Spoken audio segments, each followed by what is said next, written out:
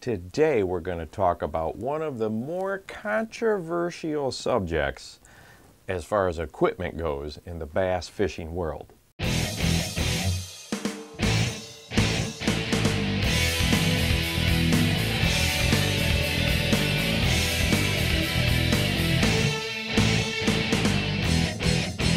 Hi there, welcome to the Bass Fishing Life. I'm your host, Steve Rogers. Hey, before the video gets going, make sure that you punch that subscribe button and hit the notification bell. We have new videos go up 3 times a week. And don't forget to check out our brand new blog, thebassfishinglife.com. There you will find new content posted on a regular basis as well. Well, when it comes to equipment, bass anglers oftentimes have a lot to say and a lot of opinions about the price of rods and reels. And today I want to really dive into, are expensive rods worth the money? So that's what we're going to be talking about.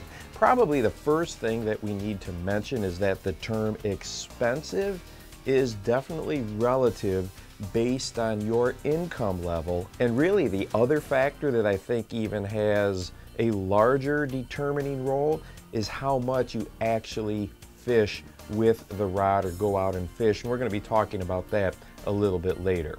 Okay, so what makes up a high dollar rod or a more expensive rod? Or I could say, why are some rods more expensive than others? And it comes down to this singular factor. Yes, we know that some maybe have better eyes, components, reel seats, handles, that type of stuff, but really what it comes down to, the big difference is trying to make a rod as light as possible while still maintaining strength. Okay, let me say that again. So manufacturers, the top end rods, the higher dollar rods, are lighter but yet maintain a certain level of strength to them. So that is why those rods cost more. Anglers like to have as light a rod as they possibly can, but yet still know that rod is going to hold up when they go to set the hook and fight a fish and just all the different abuses that a rod takes throughout a fishing trip. So that is the big difference between a more entry-level price point rod and then a top-end rod is going to be the weight of the rod, yet it still maintains an acceptable level of strength to it. So that is the big difference how we get rods at different price points.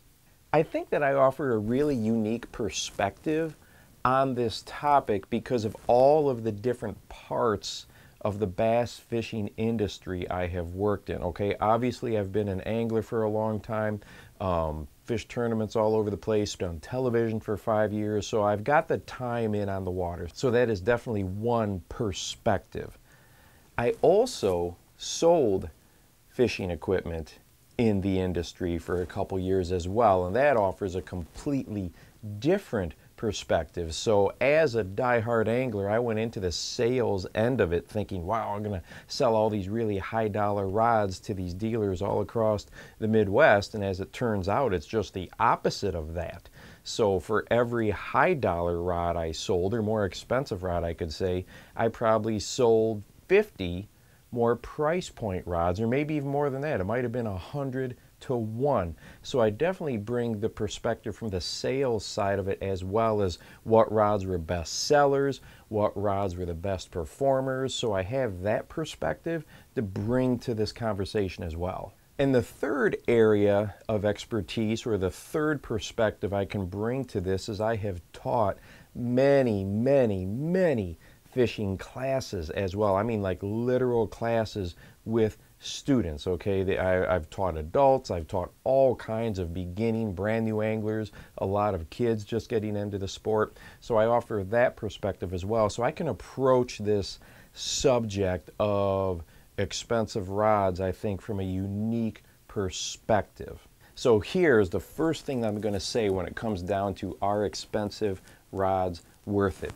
It really depends on what type of presentation you use most of the time. If you are more of a horizontal presentation type of an angler where you're throwing your crankbaits, your spinner baits, you're throwing your bladed jigs like your chatterbait style jigs. If you're more a horizontal angler, a less expensive rod is going to serve you just fine. A rod with more parabolic action. Oftentimes those particular presentations, especially let's say for example with your crankbaits, you want a medium power rod. You want a rod that has a lot more give to it because you don't want to rip those crankbaits out of that fish's mouth with those treble hooks. So a medium power rod is critically important to be a successful crankbait angler. So a more price point rod that has naturally more parabolic action to it, in other words, it doesn't have backbone farther towards the tip, more of the entire rod gives. Those types of presentations, if you're a horizontal angler, if that's what you do 99% of the time, you've got a lot more options as far as price is concerned on the rod market. So a more price point rod in that type of situation, you're going to be okay. Now, if you consider yourself a bottom bouncing angler or flipping and pitching lures into really tight, heavy cover, that is where we notice a big difference quickly. That is where you're going to want a rod that has higher sensitivity to it, in other words, less material, but yet still maintains that durability or that strength. That is where I have noticed a huge difference in a more price point rod. You're still going to catch fish. Don't get me wrong, you're still going to catch fish. But the way you want to look at it is what fish are you missing because you don't even know they are there. And that's how you have to approach this. Let me tell you a quick little story. So I was up in the Boundary Waters one time fishing in a canoe with another angler, and we were fishing smallmouth up there. We're catching largemouth, but mainly smallmouth. And I was out fishing this other angler probably 15 or 20 to 1. I was catching 15 or 20 smallmouth for every one smallmouth that they were catching. And they were getting very frustrated naturally, and I'm going to tell you right now, it had nothing to do with the presentation I was doing, the lure that I was using, or the fish in the lake. This lake was stuffed with fish. I mean, this was one of those 100 fish day types of places. So I handed them my rod, a higher sensitivity rod, a rod that is up that price point scale a little bit from what they were using, and they immediately started catching more fish. And this person I was fishing with said, well, I had no idea I was getting this many bites. And it has to do with a rod that has less material in it, but still maintains that strength and the sensitivity. Therefore, it's going to be a little bit more expensive rod. So if you're fishing bottom bouncing baits, if you're fishing flipping and pitching into cover, that is where you're going to want to spend a little bit more money on a rod. If it's horizontal presentations, you're probably going to be okay with a wider range of offerings on the marketplace. Another key benefit to a rod that costs a little bit more money is the accuracy, and here's how that happens.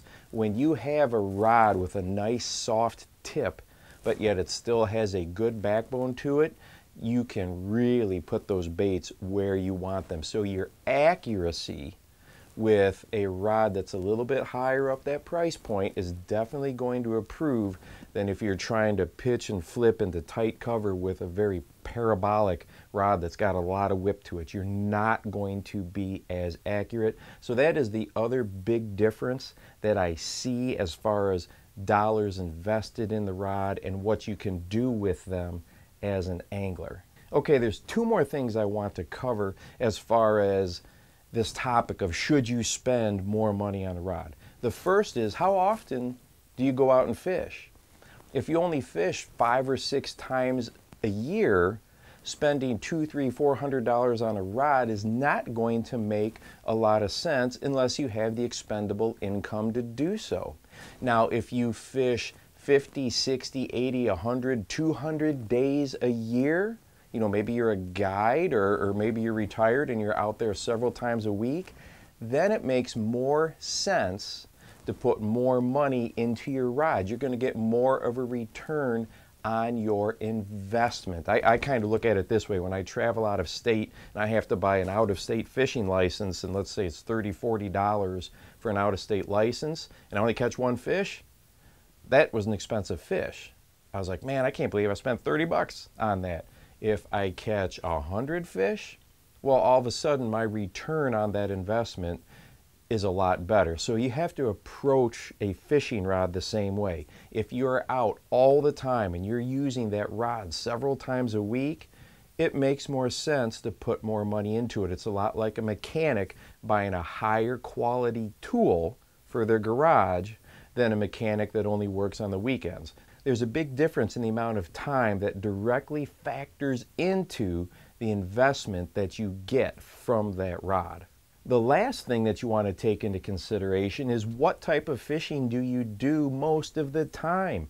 If you are a crankbait angler, there's no need to go out and drop $300 on a jig rod. Okay, it just doesn't make sense if you never pick it up. If you consider yourself a jig angler, and that's what you do 99% of the time, well, yeah, then it makes sense to spend a little bit more money on that rod. So take those things into consideration. How much time do you spend on the water? Are you doing horizontal presentations or more bottom bouncing presentations? What type of angler do you consider yourself as far as the type of lures that you throw? It really comes down to spending time on the water and the type of fishing that you like to do. So I hope some of these different factors help you make a decision as far as whether or not it's worth it to buy a more expensive rod. And really, it comes down to personal preference and, what type of angler that you are. Go ahead and drop in the comments down below your own experiences and your own opinions on this particular topic. And really, really, really what it all boils down to, are you happy with your purchase? If you are, that is all that matters. Hey, don't forget to go out and encourage someone today, because you never know how you might make a difference in their life. For the Bass Fishing Life, I'm your host, Steve Rogers.